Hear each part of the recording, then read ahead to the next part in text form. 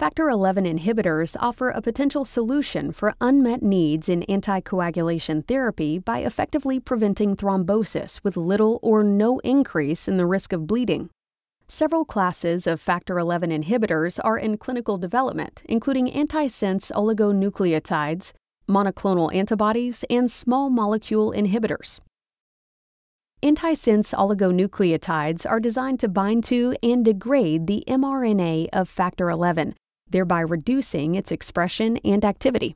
Factor XI Rx was the first-generation Factor XI-directed antisense oligonucleotide to undergo clinical evaluation.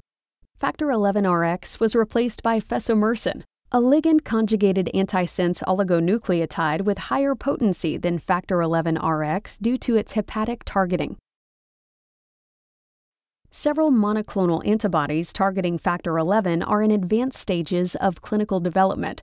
They bind to Factor XI or Factor XIa and either induce conformational changes, block the active site, or prevent activation, thereby inhibiting Factor XI activity. Monoclonal antibodies offer the potential for potent and selective inhibition of Factor XI with a long half-life that allows for less frequent dosing.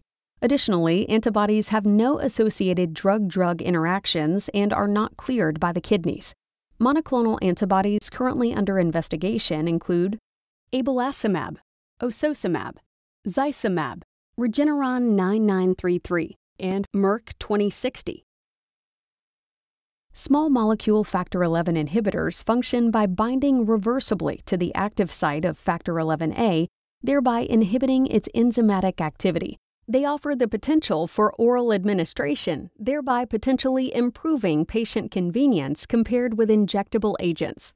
The small molecule Factor XIa inhibitors in clinical development include milvexian, asundexian, ONO 7684, and ONO 5450598. Potent and specific parenteral Factor XIa inhibitors with short half-lives may be useful for preventing clotting in extracorporeal circuits such as ECMO. Factor XI inhibitors have the potential to address several unmet needs in anticoagulation, including providing safer options for patients at high risk for bleeding.